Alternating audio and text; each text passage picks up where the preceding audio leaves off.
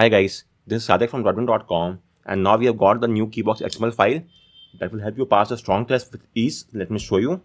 The new file which I am using has the size of 13.07 KB. This is the file, and you can either get the file by asking me via the email in the article's comment section over here at the bottom. Go to the bottom over here and add your request in the comment section. I will then email you the file personally.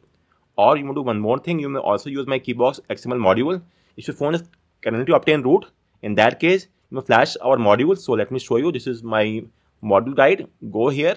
The latest version is version 1.5 of the Keybox module. So get the module from here, flash it onto your phone, and then also flash a few other files which you might be aware of. The assistant, digest next, and tricky store, plenty fork. Install these modules. All of the steps are given here only in my article. So first, get the module from here. When that is done, also get the files from this article or from here. The steps are shown here. Flash all these modules. When that is done, do a restart, and that is it. So I have all the modules on my phone. You could see over here. I just need a Keybox file to be flashed. So hit the plus icon. Okay, let me show you. First off, let me remove the module from here. Let's remove the module. Delete. And it's gone, as you could see. Let's flash the module now. So go to the app, your Apache, KSU, or Magisk. Then flash all the other modules which is given in my article. Open my article over here and you could see a list of all the modules to flash in the Magisk, Apache, or KSU. So this is for the, you could see Magisk, Apache, and KSU in case of Magisk. Let me show you. The articles, steps, and the videos are shown here. LS pose is optional. You must skip that. Shamiko, plain negative, fix and fork, fix or fork. That is assistant, tricky store, and that is it. Then you have the KSU Web UI app as well. And then the tricky store add-on module. All the links are given over here.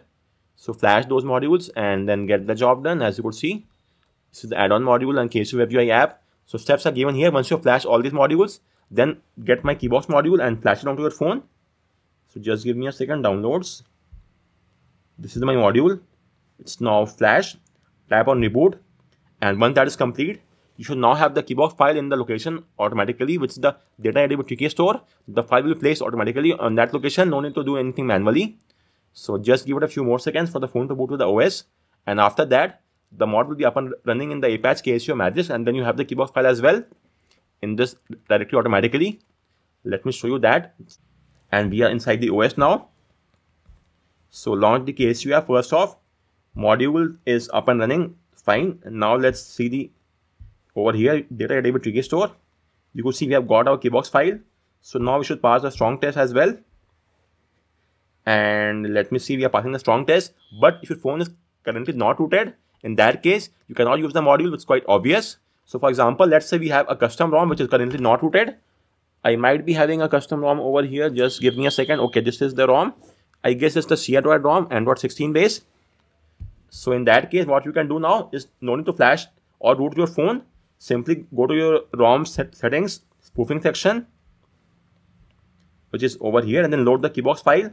But before that, you may ask the file from my articles comment section. I will share the file by email. Once you've got the file, place the file onto your phone anyway will do. And then just first off type on update PIF, which once that is complete, then choose your Keybox file. Just give me this is the file, and its Keybox is now loaded. Let's now see the result as well. And we're passing the strong test in this as well. Both you could see the non-root and root both are working for rooted phone. Simply use my module to get the job done for non-rooted phones. If you're on a custom ROM, then simply load the file from the ROM section of Keybox load, which is over here, as you could see, and get the job done. So guys, that's all from this video. If you have any query, let me know in the comment section. And thanks a lot for watching.